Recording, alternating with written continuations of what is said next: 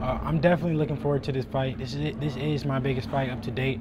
This means so much to me, especially fighting at the Madison Square Garden. This is a dream, something that I've always dreamed of. So come September 13th, I'm really excited. I'm training hard and I'm feeling good. So about your camp, we spent some time with you at the snack facility back in San Francisco. Real sort of impressive state-of-the-art setup over there. Has this been your most intense camp yet? All my camps are intense. You know, this is just another intense camp. I've always pushed my body to the limit. I am getting stronger. I'm getting faster. So of course, you know, my performance September 13th will show. My sparrings have been, you know, crazy as usual. Training has been crazy as usual. So I'm ready. In all of your interviews to pass, you've never really been one to kind of, you know, talk about fights and being under pressure and everything like that. But in terms of the gravity of what this fight can lead to you, I mean, do you feel a bit more pressure going into this? Does it feel any different in camp or leading into the fight, or thoughts behind it? Yeah, going into this fight, it feels a little different because fighting at Madison Square Garden is big. That's huge. You know, this is, like I said, this is something that I've always dreamed of. Just that, and knowing that the winner will be fighting for a world title means so much. So I'm excited. I'm a little nervous, but I'm anxious and I'm ready. Let's talk about Abdullaev just now. He's, you know, ranked number 3 in the WBC rankings, just behind you. I mean, he's your second undefeated opponent, and he's not really to be taken lightly, is he? No, Abdullaev is not to be taken lightly at all. With so much at stake, knowing that, you know, the winner will be fighting for a world title, it means a lot. So I know that Abdullaev is going to bring it his all. I know he's going to come to fight. I know he's going to lay everything on the line. So he can't be taken lightly at all. Have you watched much of his fights, many of his fights? Have you kind of break him down, his style?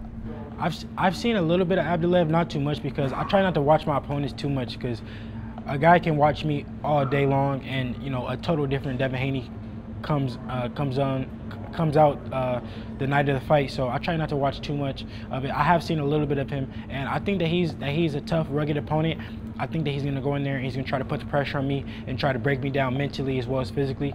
So I'm going to be ready for whatever he brings. And as you know, we saw him in LA a few weeks ago, and he kind of said that it's a shame that he can't dethrone you in Vegas on your home patch. He's having to fight you in New York, and he says he wants to kind of silence the hype around you. How would you kind of respond to what he said? With him saying that he wants to silence the hype or he wants to dethrone me in Vegas, that's expected. That's expected coming from him. I know that he's, like I said, I know that he's going to go in there, he's going to give it his all. He can talk as much as he wants. Him or his coach cannot fight for him. You know, when we go in there to fight September 13th, all the talk will be done, and we'll see who really is in there to win, and who will be talking when the bell rings.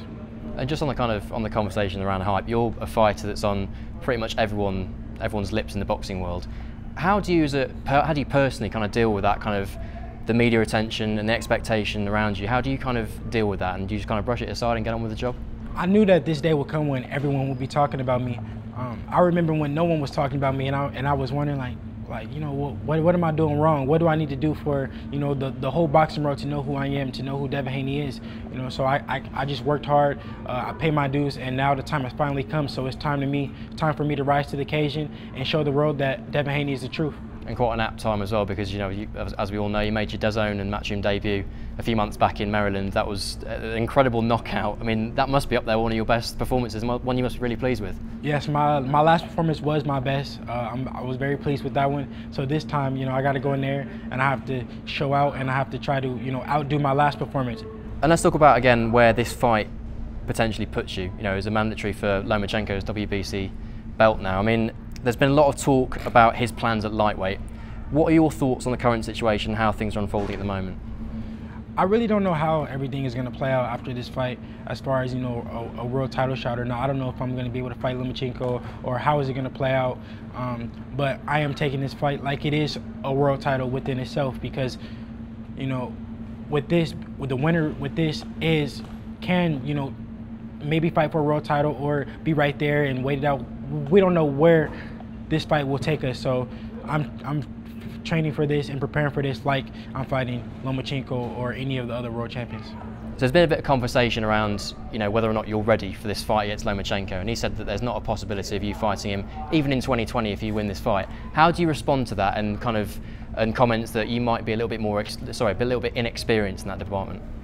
It's just, I laugh at it that, Bob Arum is picking every opponent, everyone to fight Lomachenko but me. But it just shows me that I'm doing something right. And if I don't get to fight Lomachenko in, my career, it's fine. I don't need Lomachenko. Lomachenko doesn't make or break me. It's okay. My time has come. I'm only 20 years old. I have, a long road ahead of me. And I'm okay if I don't get the chance to fight Lomachenko. Of course, I would love to, but if I don't, that's okay. Where do you feel like you are at the moment in your career in terms of fighting for a world title? Do you feel you're completely ready for that? I feel like I'm completely ready for a world title shot. I'm at the breaking point in my career where everything is about to take off. After this fight, it's either I'm going to be fighting for a world title or I'm not, but I will be up there, with those top guys. My name will be mentioned with every top guy, in my weight class, whatever weight class I go to, even if I move up to 140. 135 is not the easiest for me to make, so I won't stay there too much longer. If I can't get a world title, I'll move up to 140. I'm a big 135 pounder, and it takes a lot of sacrifice for me to make 135. So if I can't get a world title there, I'll move up. Let's just go back now. So I want to talk about personally your relationship with your father in camp. How crucial is his presence in your life as a fighter to your development, not only as a fighter but as the whole Devin Haney brand? My dad means so much to me and the whole Devin Haney brand, because without him it wouldn't be no Devin Haney, it wouldn't be any of this. My dad was a person that took me to the gym the first time in my whole entire life, and pretty much my dad has played a role through my whole career. My dad has had a say in everything that I've done, so without him any of this wouldn't have been done. So I couldn't thank him enough, and I appreciate him. Training camp is going great. This is one of our best training camps. Me being on my 23rd professional fight, we're getting more comfortable, we're getting more, camp is going more smooth, and September 13th we're ready. And I guess regardless of whatever fight is at Madison Square Garden, it must be a real privilege to fight there, and it must be something you must be really proud of achieving. Yes, it's definitely a huge privilege to fight at Madison Square Garden. Like I said, this means so much to me, fighting there. This is a dream come true. I never thought that I would be fighting at Madison Square Garden at the age of 20, so I'm preparing, like no other, and I'm ready.